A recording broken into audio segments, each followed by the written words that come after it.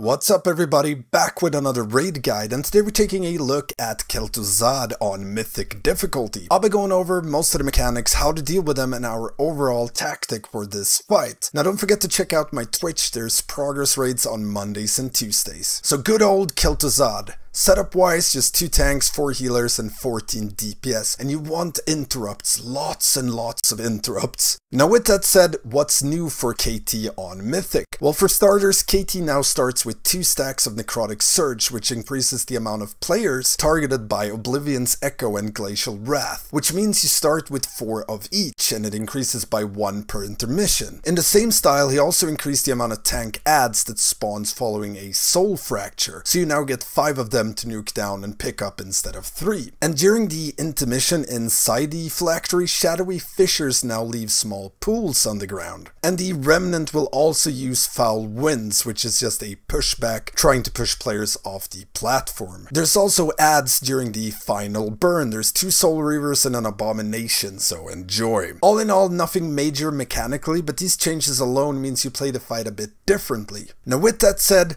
let's go through phase 1. Cue the picture! First thing to go through are the marks. The most important marks are Cross, Star and Skull. The rest we mostly used as reference points throughout the fight to maybe call something. Cross and Star are drop-off points for Spikes and Meteors in phase 1s. Skull is where you place all Oblivion Echoes throughout all phase 1s. Now you want to have an interrupt and kill order for the tank adds that you get during phase 1s, as they need to die as soon as possible, and if a cast goes off it can easily lead to a couple of players dying. So we had 2 to 3 DPS assigned to each ad and at least 2 interrupts per ad. So players assigned to an ad was in charge of both keeping it interrupted and to make sure it died. We assigned each ad with a number and then players to each numbers. Looking at our marks, ad number 1 was always the closest to the green mark, then second, then third, etc, etc. Now keep in mind that you can stun these ads, you can solar beam them, which kind of keeps them interrupted until they die. Anything to make sure they do not get casts off. And then every meteor should be placed on the star mark, and you should have both tanks soaking it, and then either 2 to 3 tanky players like boomkins, or you can run 2 immunities in the soaks as well, like mages, hunters, whatever. We use 2 tanks plus 3 druids to soak all meteors, as druids can shapeshift the route and survive, well, pretty much anything. And then we assigned freedoms for both tanks to get rid of all the roots instantly. Mass Dispel and regular dispels works as well, of course.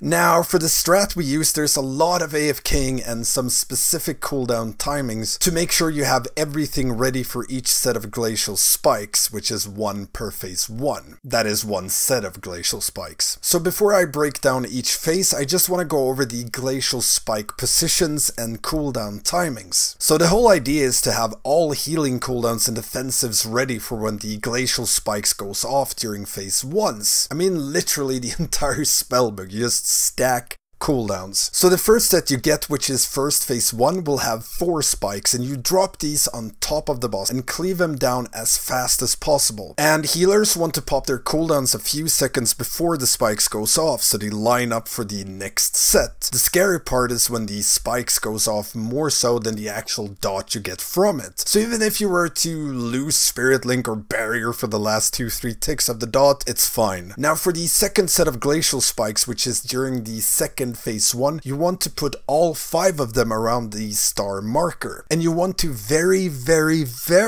gently get some DPS on it. We told our boomkins you could starfall them and no one else touches them. Now if you don't have 2 or 3 boomkins that can just blanket starfall on them a bit, the kill timing for these spikes is after tank adds and meteor, as soon as healers have cooldowns ready. That's what you want to time it for. So the amount of DPS you do to them should be dictated by that. After meteor, whenever healers have their cooldowns ready. That's the correct time. And for the final set of spikes, which is in the third phase 1, you get 6 spikes. Now this one is a bit different. You want to put 1 of them on top of boss and the other 5 way back on the red cross marker. And these you let time out by themselves. The one on the boss you instantly kill, but the 5 in the back, no one DPS them at all, not a single dot. You want them to last their full duration to assure you have everything, all healing cooldowns back in time. And I will cover this bit a bit during the break breakdown as well, but I mostly put it here if you need to jump back into the video and you have a clear section for Glacial Spikes. So let's break down the fight now. So on pull, we drag KT back a bit and everyone stacks up behind. As soon as Soul Fracture goes out, everyone goes to their assigned ad, interrupt and kill it. Again, you will have to AFK for a very long time, so don't min-max uptime on boss tank ad spawn, go deal with him. Players that get targeted by Oblivion's Echo goes to the skull mark in the back and stacks them before dealing with tank ads. After the tank ads are dead, stack on boss, make sure the frostbound ads that spawn from skull mark are slowed, stunned, vortex, you name it. They just can't reach the boss or the group, and then you want to start burning them down. When you get your first Glacial Spike, put all 4 on top of boss, AoE him down, healers pop raid cooldowns a few seconds before Spikes dies, and the player that gets Meteor runs to star mark, both tanks plus assigned soakers moves in to soak it. And deal with these second and third set of tank ads just like before, and then stop DPS when boss is around 15%. And for us this was around the second set of tank ads that we reached around 15%. So after that you want to just AFK or kill interrupt tank ads, then AFK. And then you push into phase 2 around the 205 mark. So in practice this means waiting through the entire Howling Blast and then about an additional 10 seconds-ish before you push. If you wait a bit too long, the boss can spawn the 4th set of tank ads, but as long as you push around the 205 mark, you'll be fine. So like I said, there's a lot of AFKing, just hit that 15% threshold, hold DPS, after Howling Blast, do a countdown and try and kill it in about 10 seconds after the Howling Blast. So let's take a look at the intermission instead. So first of all, let's talk about how to split the raid here. The things you need to keep in mind as you're setting this up is having enough DPS inside to kill the remnant in time, and having enough interrupts outside to keep Reavers, or I'm gonna call them Banshees, from casting. There are 3 Banshees outside that needs to be interrupted, and if your setup allows it, assign 3 to 4 interrupts per Banshee. You can get away with 3 interrupts if it's on a 15 seconds cooldown, but if you throw something like a mage into the mix, you're probably gonna need a 4th interrupt. So 3 to 4 interrupts per Banshee, and make sure they never start channeling. Always interrupt before they start channeling, which is at the end of the cast. As for the inside the Phylactery, we had 1 healer, a Holy Paladin, 3 Boomkins, an Outlaw Rogue, and a Fire Mage, as well as a Havoc Demon Hunter that just went in, debuffed Remnant, and then left. And their whole job down here is just to blow up the Remnant, so they need to have all cooldowns, everything ready to just blast. Who to send in is really about how few can you send down and still push Remnant in time. So I sadly cannot give you this setup will work, as it will differ between raid teams, so you probably have some trial and error here to go. But generally you want classes or specs with bursty cooldowns that don't lose too much from movement, like Boomkins, Fire Mages, Sub or Outlaw Rogues, Warriors. I've seen a lot of guilds actually use Shadow Priests, just to name a few. But like I said, it's mostly a trial and error kind of thing. We sent down 5 DPS and a healer, but you can easily send down 6 or even 7 DPS as long as you have enough interrupts outside. Damage will always be fine outside, interrupts however may not be. So when the intermission starts, Phylactery people get inside and start nuking Remnant. We marked one of our players and had everyone inside the Phylactery stack and follow him, to get all of the shadow fissures, puddles controlled, and to bait the frosty frontals so it's easier to dodge. Stack,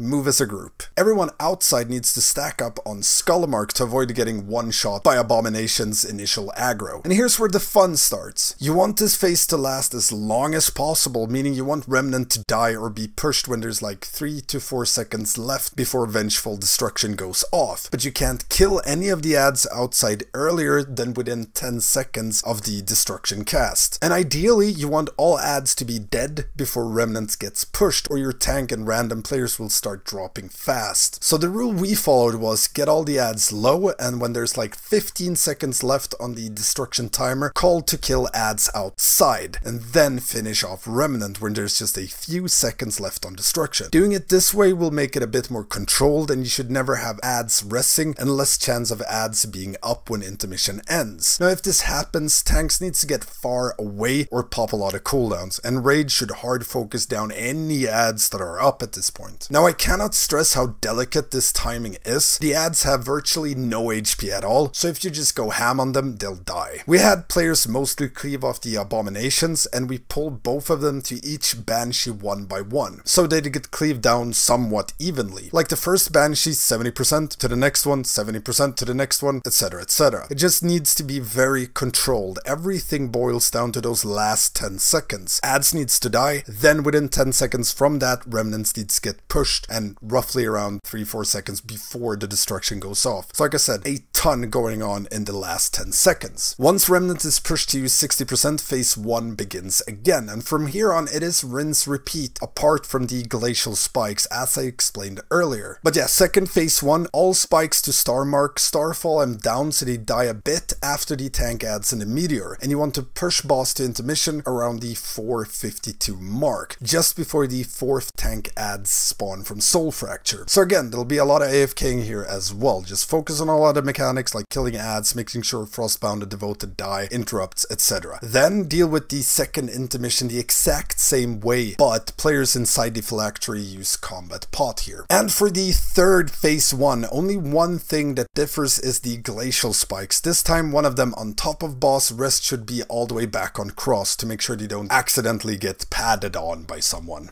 And just let him tick out by himself. On our kill we almost got this timing wrong because we nuked down Remnant too fast during second intermission, so we just barely get cooldowns back to survive it, and it just goes to show how much push timings matters, so don't push too fast. And for your last intermission, outside players deal with it the same way, but inside players should now hold all DPS cooldown, so they have them ready for the final burn. Remnant has half as much HP for this push, so you shouldn't need any cooldowns there unless someone dies inside. If that happens, cooldown away. At least one of you. The only timing you want here is to kill ads before remnants. You start last phase without ads and hopefully everyone alive. And for phase 3, everyone stack up on boss, bloodlust, combat pod, all cooldowns. We sacrificed every player targeted by Meteor in this phase. If they could immune, they did. Otherwise just went away from raid and died. When the ads spawn, make sure to keep both the banshees interrupted at all time and pull Kel'thuzad on top of one of the banshees so it can be cleaved down, and melee can help keep it interrupted while you're cleaving. Range focus on interrupting the other banshee. All DPS should still be on KT at all time here. Don't waste damage on ads, don't pad on the abomination, just tunnel boss and potentially cleave one banshee. And it's just a race against the clock after this. Kill boss before you run out of room or boss kills you. Well, that's pretty much it. Biggest pain points for us during progression was just figuring out when to push boss, how to get healing cooldowns to line up for all the spikes. But that's covered in the video, so hopefully that makes it easier for you guys. Next pain point was for sure intermission timings, getting the ads to die a bit before remnants so tanks don't get slapped in the face or random DPS died. DPS really needs to be on their best behavior and practice that control DPS. And yeah, have fun AFKing. If you have any questions at all about this encounter, hit me up in the comments or become a patron or Twitch sub and get access to the Stankie Discord where you can find raid weakauras, healing notes, or help with anything raiding related. Don't forget the usual stuff like comment, subscribe, and ring that notification bell. It really helps me out. I'm also streaming all of our progression on Twitch, so do make sure to check that out. It's on Mondays and Tuesdays. Come keep me company. Thank you all for watching, and I will see you next time.